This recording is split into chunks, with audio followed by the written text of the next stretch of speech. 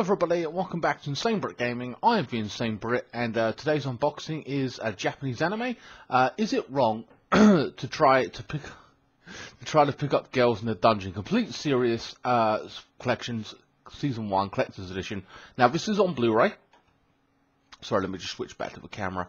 So yeah, this anime I'm not too sure about in regards to what the story is. I think a guy goes into a dungeon or whatever, sees some hot chick or whatever, and then basically falls in love with her kind of thing. I'm unsure, I'll be honest with you.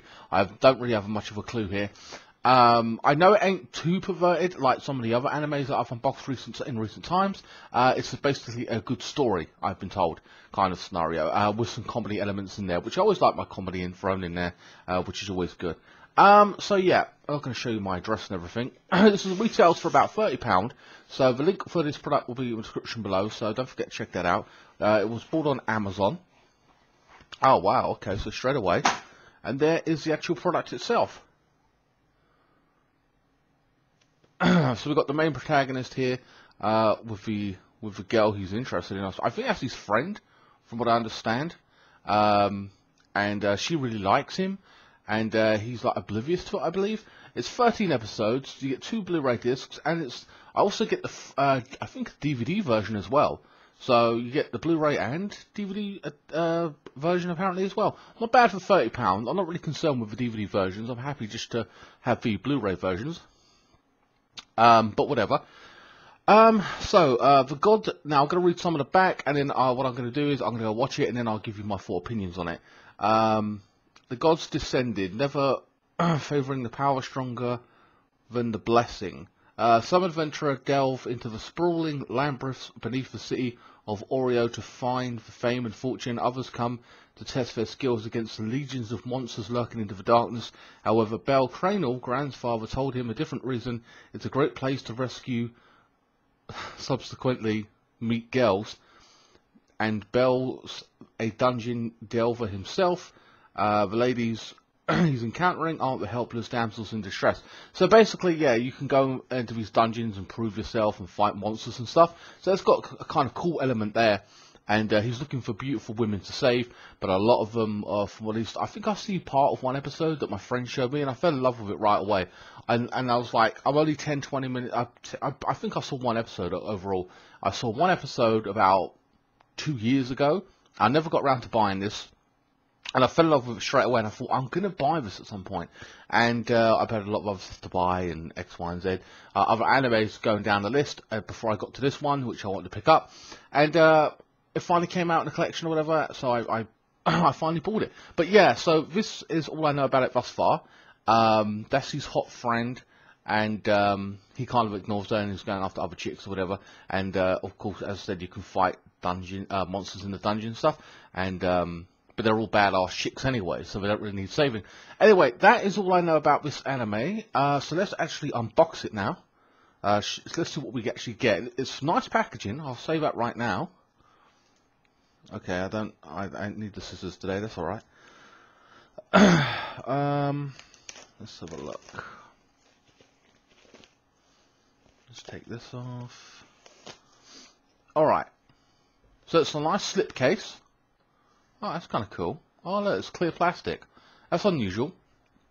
Quite solid, I'm happy with that. Okay, so this is, oh wow. So you get some nice cardboard here. That's nice and solid. I'm loving that. I go on the back, the artwork looks really nice. And it just slots out like that. That is cool.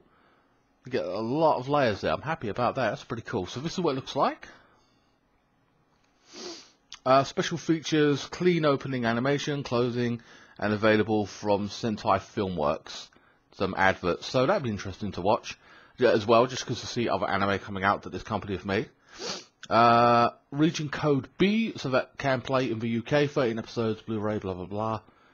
Yep. Alright, so. Okay, you get some kind of art book, I think. I'll look at that in a minute. Okay, so it comes, it's like that. Well, you get quite a few discs in here. Oh, I hate this layered thing. I hate all these kind of things here, because if they snap or break, you know, it's game over. You can't really do anything about it. So just be very careful. Disc 1, disc 2. Why even bother giving me the bloody the DVD version? Really? I mean, honest to God, I just wanted the Blu-ray version. So you can see the first 2 discs are the Blu-ray version. It must be, because you can fit more on a disc, 1 to 9 there, and then the second disc is 10 to 13. Right, where you get 3 more discs with a DVD version. There's no point to that. I don't understand that one way or the other. It's ridiculous. All right, so that's that. And let's see what you get in here. I think it's just a small poster or something. Really? The artwork looks nice, but I don't see the actual point of actually giving me this. But whatever. Always appreciate an art book. Whatever. But there you go. Some of the characters there. But yeah, that's all you're really getting it. I mean, it's a nice packaging. I'm not thrilled with this, but it is what it is. I just, I know I'm getting more for my money by paying £30, but I don't need the DVD versions. I really don't care about them, you know. So it's just an inconvenience with all these I don't know, these holding things or whatever hold the disc, because if one of them snaps, it's stupid, you know what I mean? So it's an unnecessary risk you need to take there. Anyway, guys, that is this end of the first part of the unboxing. Okay, now what I'm going to do is I'm going to go and watch this over the next few days or whatever, because I don't like to marathon them. I like to take my time with these animes and enjoy them. You know, so I've got something to do, because these animes, they don't come out as quickly as you'd like to think. You know what I mean? You have to wait months or sometimes even years for them to come out. You know, certain animes, and just kind of, you know, kills it. So I like to take my time with them, but I'm loving the box. Very nice. That'll go great with my collection. Alright guys, so I will see you on the next part when I'm actually be talking about the anime and saying what I think, if it's worth buying, what kind of elements it has to the anime, if there's character growth or anything like that. Anyway guys, I'll catch you on the next part of the video. Stay tuned. Hey guys, I'm back, and this is the review part of this unboxing. Now there's some interesting facts related to Season 2, which you really have to know about, because I did not know this, and I'm pissed off about it, or surprised as hell, and I'm like, what the hell is this about? So, please bear with me for the end, to find out about Season 2. Now, Season 1. Now the premise of this story is our main protagonist, if I can remember his name, is called Bell. I hate that fucking name. Why is he called Bell? Was he a woman? I don't know, whatever. He's called Bell. And basically he's an adventurer, and he wants to become a hero kind of like mentality. Now this universe actually borrows from the gaming world as well, which is strange. It borrows some elements to it, and I'll get to that in a little bit.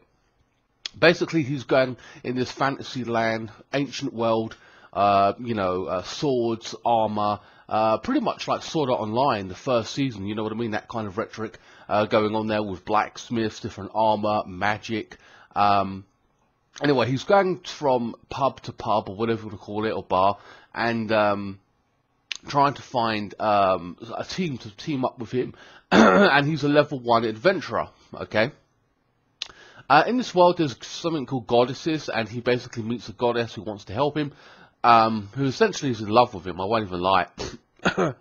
Now, he either ignores this completely, which is ironic as hell, and doesn't really seem interested in her, and ends up living with her. And basically, he goes into a cave or whatever, or a dungeon, sorry, and he fights these little monsters. And if you, in this universe, if you when you kill a monster, you get little shards. They look like shards of glass, and basically that's the currency in this world. And you go back to some place in particular, and you trade them in, and you get money, whatever. So it's like that. It's the way this universe works. Also, because he's a low-level dungeon person or adventurer, he goes in there and fights little monsters. His stamina, it's where the gaming comes into it. The stamina, or his strength, or whatever it may be, goes up to 1 or 2 levels. And his goddess writes on his back to update his status, which is weird in itself, but apparently that's what this universe does. So he goes up 1 or 2, it's no big deal. However, if you go and fight a bigger monster, like a minotaur or whatever, it goes up by 10 or whatever, so it goes up a hell of a lot more. Like XP almost. It's kind of unusual what they do. There's also safe zones in the dungeons as well, where monsters don't bother you or whatever, so it's like a...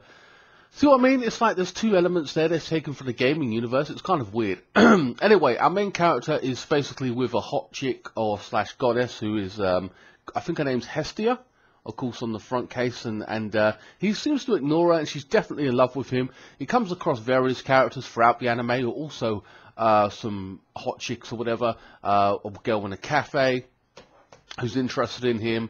And then there's this one particular blonde chick who's part of an elite group of adventurers, or whatever you want to call them, or warriors that go in the dungeons, and they're certain levels. I think they're level 3, 4s, and 5s, I don't know. And basically, he wants to match her and become like her kind of thing. And this irks him on to become strong very fast, all that kind of stuff. He wants to catch up with her. He gets saved by her by a few times, and he's really focused on this one blonde chick. When he's got loads of others around him, he's just completely ignoring them, which is kind of weird to me in itself. Oh, God, what else is there to say about this anime?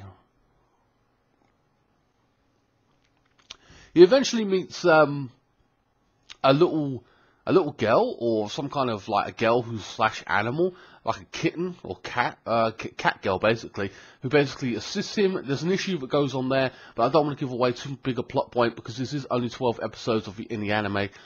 So he ends up teaming up with her, who assists him.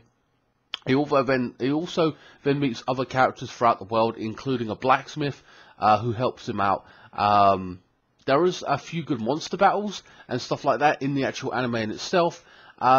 He basically goes into a bigger dungeon because he levels up, and he becomes famous for being only a month leveling up to level 2 as a noob, and he basically leveled up super fast, and they're like, whoa, can't believe this, and there's rumours about him.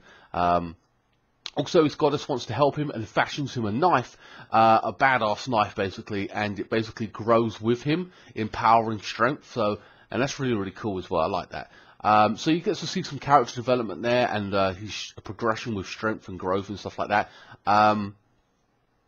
So yeah, basically they go into a dungeon, the big dungeon, and he gets into trouble with his unit, and then Hestia, his goddess, who obviously for whatever reason can't go in the dungeons herself, it's forbidden or whatever, sends in her people or her friends. They rally around and try and go and save him, and there's a whole thing that happens there. Again, I'm not going to go into too much detail. The fight scenes are pretty good, and it's enjoyable watching him progress in that respect. I wasn't too thrilled with if the ending fight was a 5-minute fight, I was happy about the last 2 minutes of it. So the first 3 minutes was blasé, but whatever, that's just my opinion. Now this anime does have some kind of semi-fan service with some hot chicks running around. That's fine. It's not too in your face. It doesn't distract you from the story. The comedy element is there a little bit. You know, some funny parts. You know, she's obsessing over him and doesn't like him talking to other chicks, or you know what I mean, other women. She's like, who's this chick? Who's this chick? You know, he's mine kind of thing, which is kind of funny. So you get that element to it in the relationship, which is kind of funny.